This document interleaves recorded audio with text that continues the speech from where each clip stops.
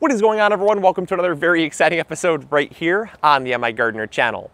I am so excited for today's video because we're going to be talking about something that comes up so frequently on our channel, and that is, Luke, how did you end up settling on the gardening methods that you use today? And how did you know kind of when you were done experimenting with new methods, and how do you know that you've really settled on something that you want to continue going on, that you want to continue with for the remainder of your gardening hobby or career or journey?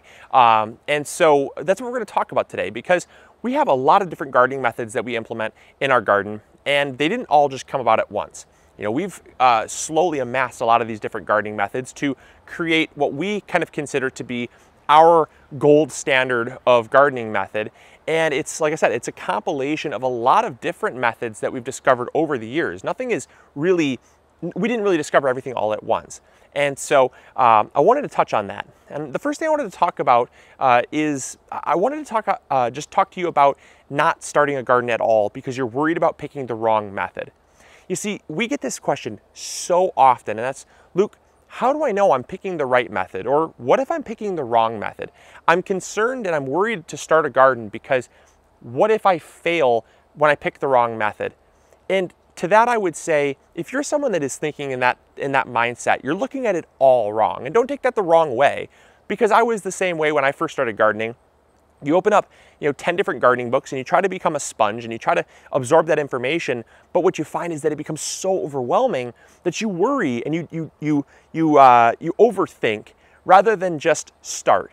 And that's really what I want to encourage you all to do is, obviously, take these first 2 years, 3 years of your gardening journey and use them for experimentation. Use them to see what works and what doesn't, and adapt and modify till you find what you consider your gold standard. Because I can sit here all day, every day, and when I have for many years, almost 10 years now, I've sat in the garden, I've talked about what works for me. And it seems like time and time again, we'll get people that say, Luke, I'm applying what you're doing, but I'm not getting the results that I'm looking for. And I'm just wondering what I'm doing wrong. I'm wondering, is it me, or is it that your information isn't working for me? And to be honest, I hate to say it, but it's probably the latter. My information just isn't working for you. It's working for me. But gardening is not a one-size-fits-all solution. If you're living in a warmer climate or a colder climate, if you have different soil types, there's so many variables. And so those variables play into your results that you're going to have in your garden. And so I just want to encourage you guys to use your experiences to shape and mold your kind of gold standard of gardening. And obviously, I'm here to give you guys inspiration. I'm here to tell you what's working for me, because they should, in theory, work for most gardeners, but they won't work for all gardeners. And so that's where you have to get in and kind of tweak and modify. So the first method that we've been implementing, probably the longest on this channel, have been raised beds.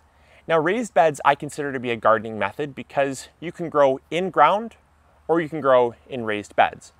And so this is a method of gardening that we've implemented, and I want to explain why this works so well for us. So for a couple of reasons.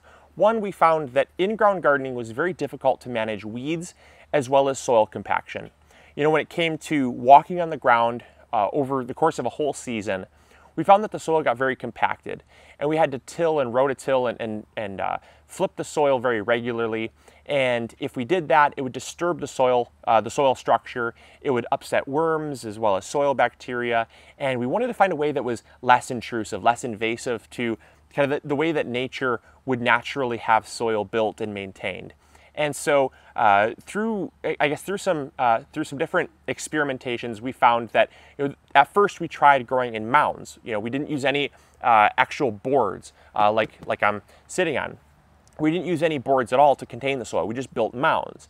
And that was okay, but it still led to compaction in the pathways, and it still led to a lot of weeds that built up that we then had to mulch. And we found out, well, if we're already mulching, we have to go back and then rototill and flip anyways. So now the mulch is getting mixed in with the soil. It's not a very good recipe for long-term sustainability, and it's not a really great approach to having a nice clean garden and one that doesn't require more work at the end of the season. We wanted a garden that worked for us, not us work for it. And so we found that even though the mounds were working, we needed something even a little bit better than that, a little more robust. And so that's where we came to using 2x12s. And 2x12s gave us enough deep soil that the roots can travel out throughout the soil. We can fill them with the soil that we choose. So we chose compost. It contains the compost inside of the raised bed. We don't have to walk on it. We don't have to till it. We don't have to compact it. And what we can do is we can actually put our plants far closer together so that we can actually grow more food in less space. Also, it was a lot less to water. You know, when you're watering in ground, a lot of the water has a tendency to run away from the plants. It just has a tendency to flow away. But when you have really fertile soil that's very porous, it holds onto water very well like a sponge. When you water, the water stays right there. What we found is that in mounds, well, without mounds at all, it just ran everywhere. Then with mounds, it almost made things worse because the water, since everything was mounded up, there was nothing to really contain the water inside of the area we were trying to grow in. The water just sloughed off and carried with it lots of nutrients and soil, and then the soil got into the walkways, which then led to weeds, and the plants dried out in the mounds because they weren't really adequately getting the water that they needed. So let's go to the next gardening method, which is core gardening. So core gardening is a type of gardening method that we've actually implemented in combination with raised bed gardening. Now, core gardening utilizes straw bales.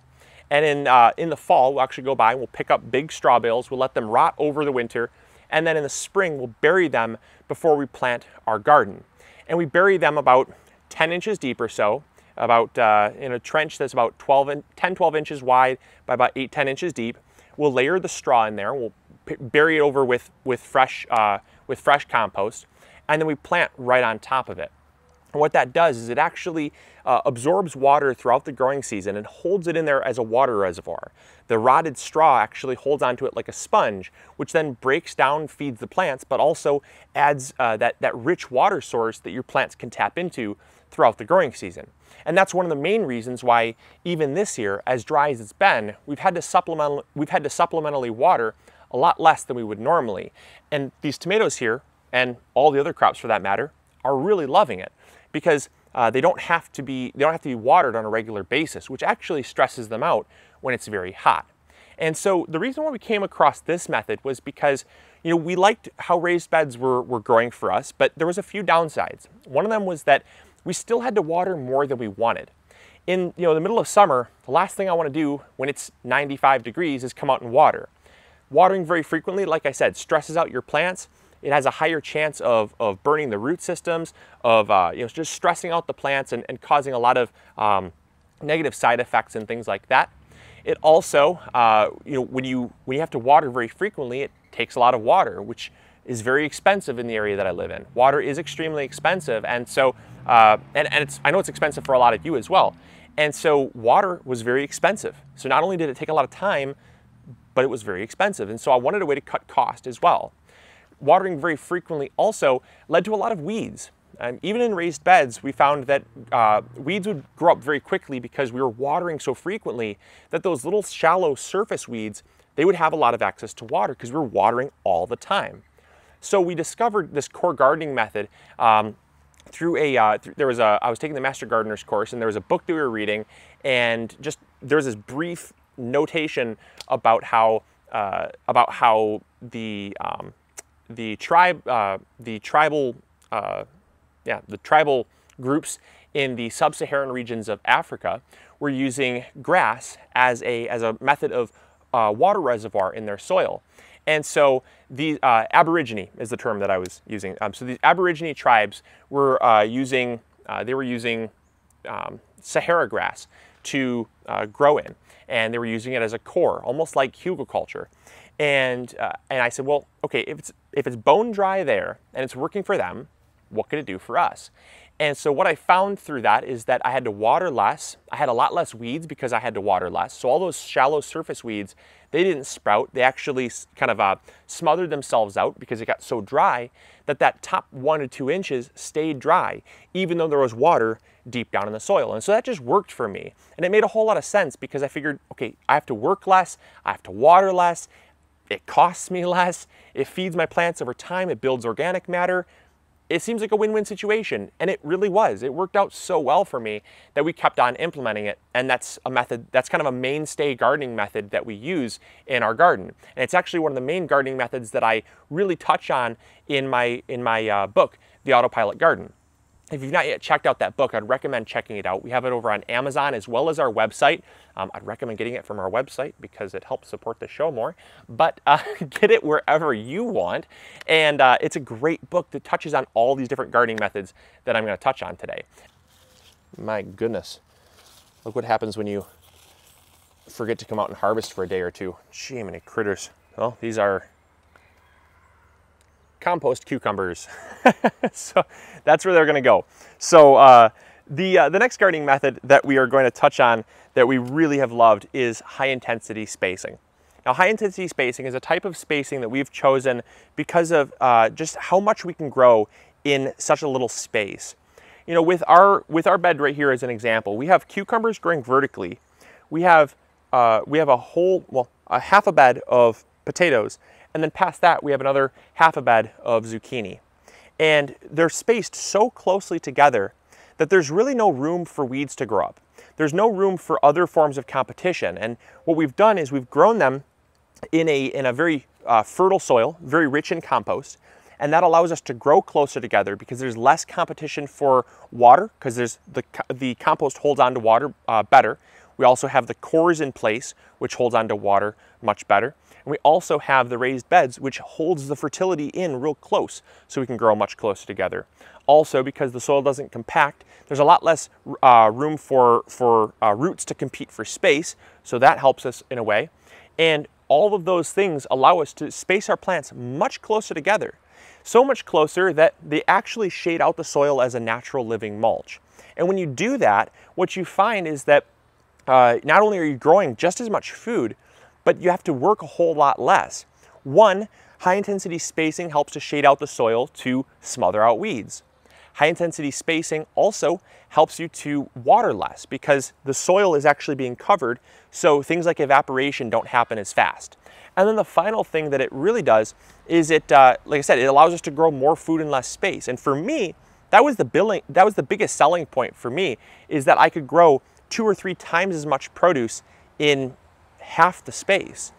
I mean, that's incredible. Growing 4 times, 6 times as much produce as you would normally just was kind of a no-brainer for me. And it was based off of, I was spacing out my crops based on the traditional recommended garden spacing. Now that is kind of on the back of every seed packet or on the back of every plant tag, it'll tell you how far you should be spacing these plants apart. And what that's based on, unfortunately, is the large-scale farming model. And in a large-scale farming model, you have big tractors and farming implements that have big wheels and lots of things that you got to move around that are big and bulky. And you don't have as much luxury to space your plants really closely together because you've got to, your tractors and whatnot have to get through the rows so you can maintain large swaths of land. But in a garden, you're only maintaining 20, 30, 40 square feet at a time per bed. And it allows you to grow so much more closely together because you don't have those big farming implements and things. And so because of that, it really has led a lot of gardeners to space their plants out too far. And when they do that, it opens up the soil to weeds, which we found was a big problem starting out gardening. It also opens up the soil to soil degradation. When the sun beats down on the soil, it actually solarizes, which means that it actually will radiate and kill a lot of the beneficial bacteria and fungi that are found in the soil that actually help you grow a better garden. They interact with plant roots and help you to obtain nutrients that are locked in the soil. It also helps your plants to be more drought resistant. It also helps them to be more disease resistant and pest resistant. So that natural ecology that happens in the soil is so vital, and the sun, just like you get a sunburn, can basically burn the soil and cause it to be void of life. Now, another obvious but noteworthy gardening method that we've chosen is organic gardening. Now, there is inorganic, which is using like synthetic fertilizers, pesticides, fungicides, herbicides, and things like that. And then there's organic, which is basically using only things found that are organic compounds that would be created naturally. Now, this is an obvious one for me but I didn't start out growing organically. I actually started out using things like Miracle-Gro. I used 7 Spray. I mean, I use all of the chemicals that are commercially available at your local big box store because I thought that they would make gardening easier for me. But what I found is I actually worked harder and spent more money trying to grow inorganically. And that's because as soon as I fostered an environment that was more natural, everything actually started falling into place far easier and started working for me rather than me working for my garden. I not only had to work less, but I also spent a lot less. You know, with things like pesticides, I would go out and get 7 Spray and I'd spray my plants down. Well, when I did that, I would actually kill a lot of the good bugs, the beneficial insects, not only in the soil, but on my plants. And that then opened up a whole new, you know, there was a imbalance where I would kill off all the insects in my garden, and that would leave room for more negative, more bad bugs to come in. And there wasn't the balance. There was not that healthy balance of predator and prey where, say, things like aphids would come in and ladybugs would come in to eat the aphids. Well, if I killed the ladybugs and the aphids, it was just a band-aid on a problem. It didn't really actually solve the issue. And then more aphids would come in, but there was very little or no ladybugs to control the aphids. So then the problem would just balloon, and I'd be so reliant on those sprays. Also, conversely, with using things like your fertilizers, your synthetic fertilizers like Miracle-Gro, I found that my soil was so reliant on them because I was not being forced to build the soil. My soil was actually being bogged down with things like heavy salts. You know, salts, not table salt, but salts, which is it's basically like a crystalline substance that is formed from synthetic fertilizers. And what it does is it builds up in your soil, and it actually can kill soil life like bacteria and fungi. It can actually void the plants, it can actually prohibit the plant's ability to uptake nutrients and to properly grow in the soil because the root systems are not being encouraged to go throughout the soil and find the nutrients. You're just giving them right at the plant. And then over time that builds up, and it actually, again, causes you to be very reliant where your plant will wilt. You'll give it fertilizer, it'll perk up, it'll wilt, you'll give it fertilizer, it'll perk up, and you're not encouraging that natural growth. And all the while, you're only harming your soil, and you're only, like I said, building up those harmful salts and things like that that build up in your soil and kill the natural ecology that we so look for in an organic garden. And so it just really created this model of dependency that I just didn't like. I didn't like having to go to the store for every little thing. I thought, well, okay, the stores are here today, but what if something happens where there's a shortage, or what happens if I can't get this at the store anymore, or what happens if I can't even get to the store?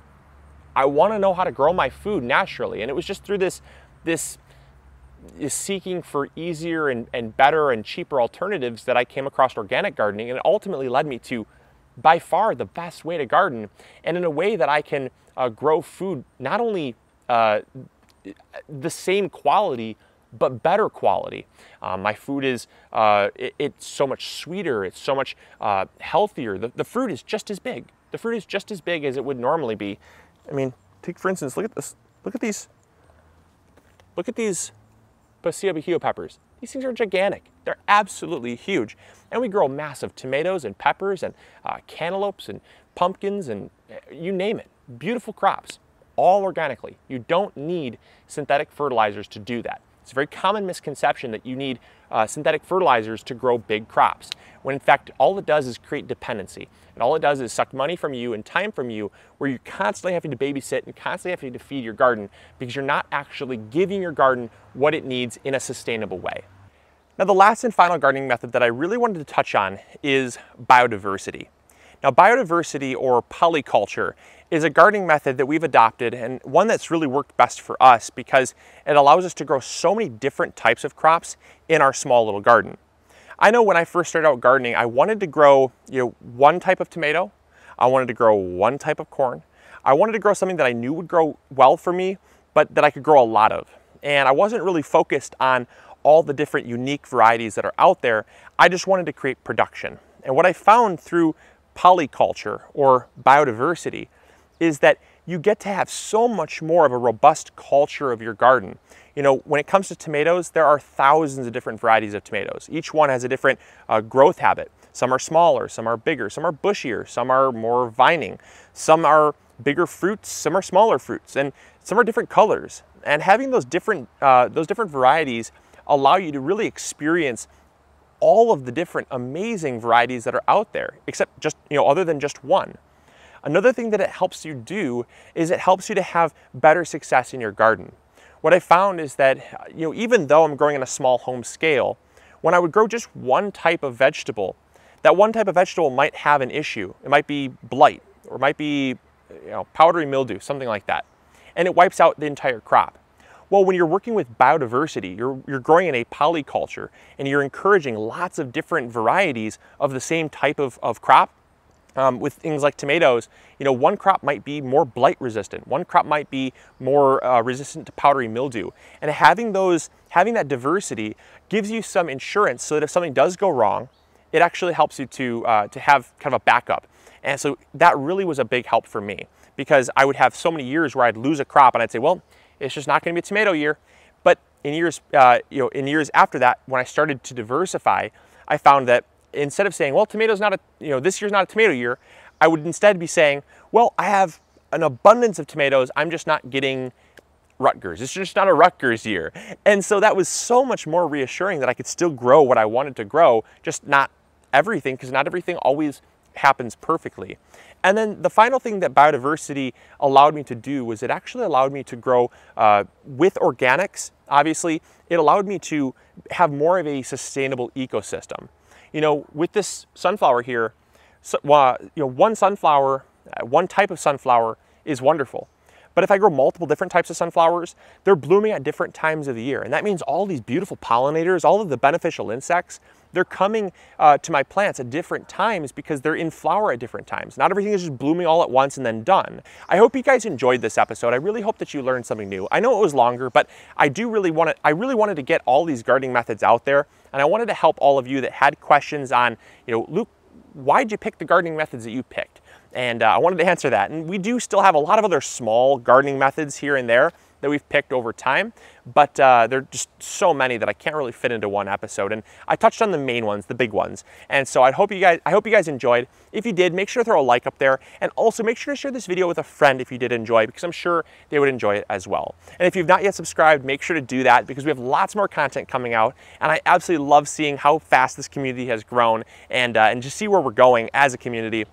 And the amazing things that we're doing. So as always, I hope you guys enjoyed. I hope you learned something new. And this is Luke from the MIgardener channel, reminding you to grow big or go home. We'll catch you all later. See ya.